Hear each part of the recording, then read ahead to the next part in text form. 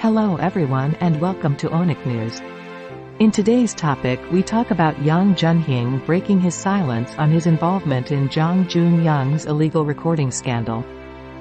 This channel provides you with the latest K-pop and Korean related news every day, so make sure to hit the subscribe button for the latest news and trends.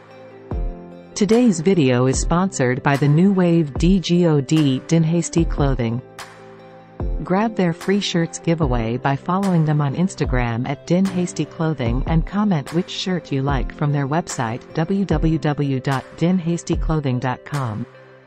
So let's get it started.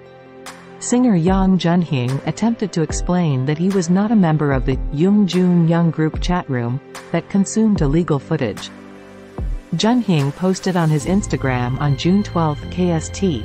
I clicked on the video that was sent to my personal messenger without any explanation on a black screen, and I couldn't tell what it was or what the intention was until I clicked on it to check it. He added, I clicked on the video that was sent to my personal messenger without any explanation on a black screen, and I couldn't tell what it was or what the intention was until I clicked on it to check it. He recalled at the time. Junhyung continued, I have never entered a group chat room, nor have I been involved in an incident where something unspeakable happened, and I didn't have the confidence to bring up the past and talk about it again, and I couldn't muster the courage to think that it would just pass. I spent all this time ignoring it. I hope that everyone, including my family and people I love and cherish, and the fans who look at me for my shortcomings, do not get hurt, he said. I deeply reflect on the things I failed to correct in the past and the foolish actions and remarks I made. I will work hard every day to become a mature person, he added. Meanwhile, Yong Junhyung left Highlight in March 2019 after it was belatedly revealed that he had received an illegally filmed S*X video from singer Jong Joon. At the press conference for his solo comeback in 2022, Junhyung had said, I did not belong to any group chat rooms.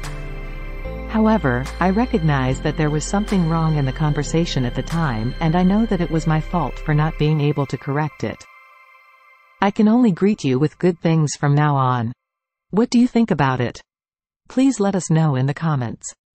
This video was sponsored by DGOD Din Hasty Clothing. Don't forget to grab your free shirt by following them on Instagram at Din Hasty Clothing and comment which shirt you like from their website www.dinhastyclothing.com. Subscribe to our channel and get the latest K-pop and Korean related news every day. Thank you for watching and have a wonderful day.